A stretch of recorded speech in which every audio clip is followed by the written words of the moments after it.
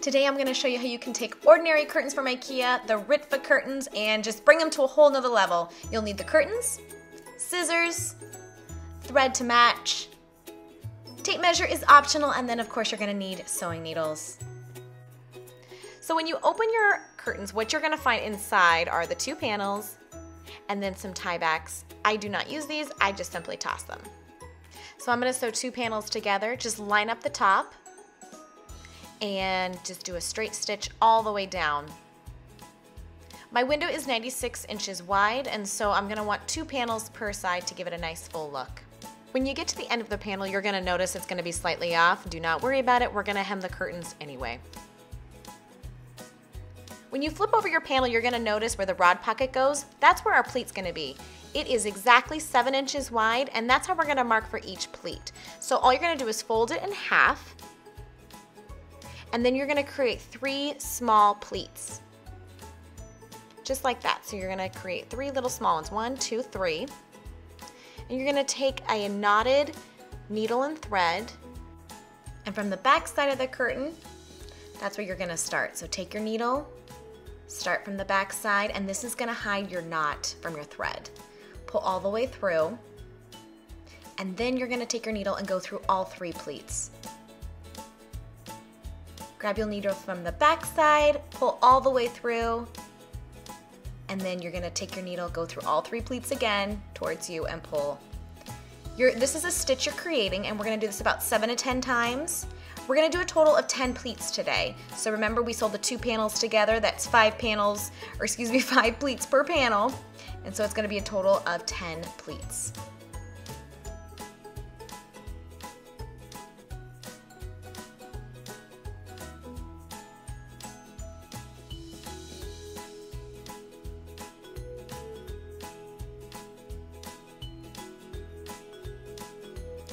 When you're done securing your stitch, you're going to open up the inside of the curtain, create a loop. So do not pull the thread all the way through, and then you're going to take your needle and go inside that loop once, inside that loop twice, and this is going to create a small little knot to secure the end of your thread. And then we're going to sew another small stitch about 2 inches below it, again starting from the inside of your curtain. And then going through all 3 pleats. So pulling the thread all the way through and then bringing it back towards you, pulling it tight and creating a stitch. And again, about 7 to 10 times you're going to do that.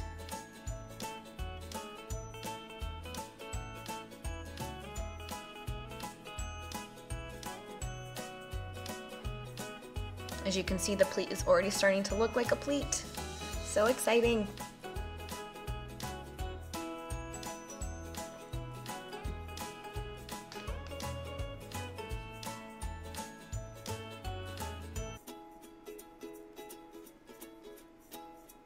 So once you're done with your pleat, same thing.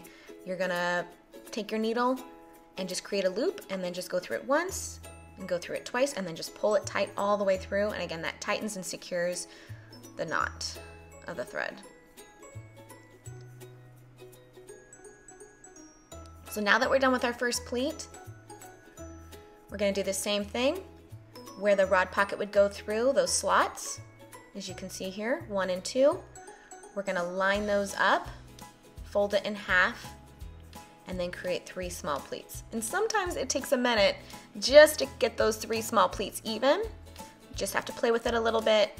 And I always hold it in my left hand to secure it, and then I use the needle and thread in my right to pull through and then secure all 3 pleats. And I just repeat these steps until I'm completely done.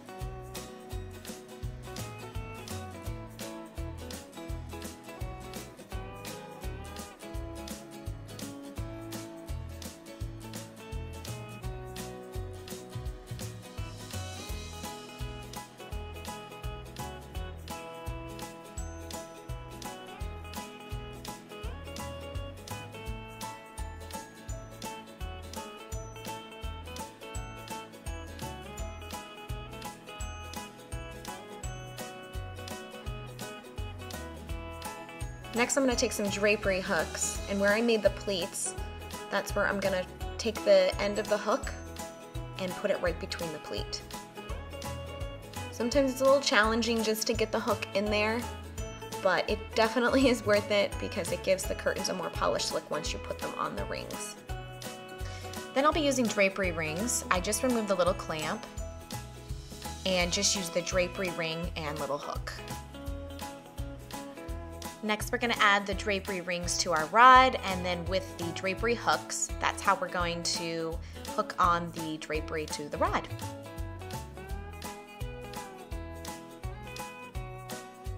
And after we get all of the drapery hooked on to the rings, down on the bottom, I'm going to use straight pins to keep the hem in place for our drapery. And as you can see in the back, that's what it looks like. It's a nice thick hem. And then I'm going to remove the curtains from the hooks and then just use some iron-on tape to secure the hem in place. And after we're done ironing on the tape, we're just going to rehang the curtains, and then we are done. You guys, I had such fun making this video.